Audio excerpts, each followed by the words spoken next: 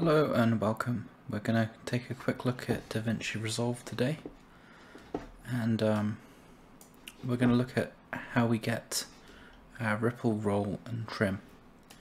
So usually when we're just editing, we'd be moving clips around like so, and in other editors we'd have about 8 buttons here with lots of functions to use, but not in Resolve. Ripple, roll and trim are all under this trim edit tool.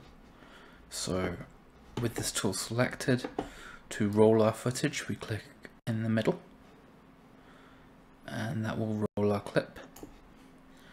To do a trim edit we click in between two clips, and to do a ripple edit, which is why I decided to do this video, because it was not exactly obvious to find it, but if we just click at the inside edge of the clip like this, we get ripple editing.